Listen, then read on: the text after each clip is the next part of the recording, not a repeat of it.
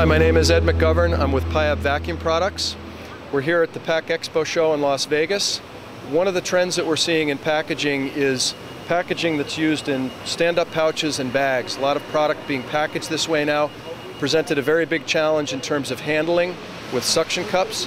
Piab has developed a special suction cup system to handle these pouches, and I want to demonstrate that. This is a modular cup system that's actually made with two different durometer materials.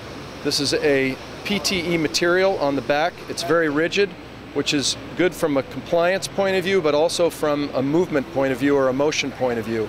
We're not getting a lot of side-to-side movement because of the rigidity of the cup.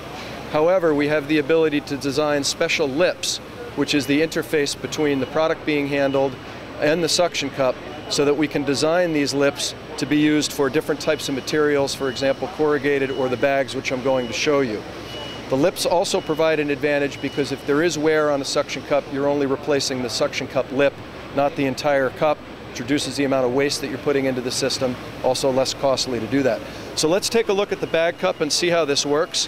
We've got a couple samples of some popular bags, and what you'll see here is a very good seal between the lip and the bag, where you tend to get some creases in here. It would typically create a lot of leakage and the bag would be dropped, or you'd have to use a very large vacuum system to compensate for the leakage. In this case, the lip is forming a grip or a suction around each of these bags, giving a very high holding force and a good seal. The vacuum products that Piab manufactures are really used in all parts of the packaging process.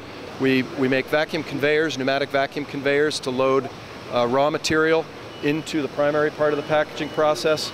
And then we're using suction cups and efficient vacuum pumps all the way through the packaging process for things like erecting boxes or cartons, palletizing, depalletizing, labeling equipment, all the way through.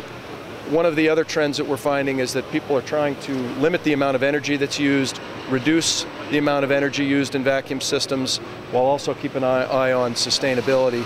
All of the products that we're designing now are designed to be more efficient, use less energy, last longer, provide less waste.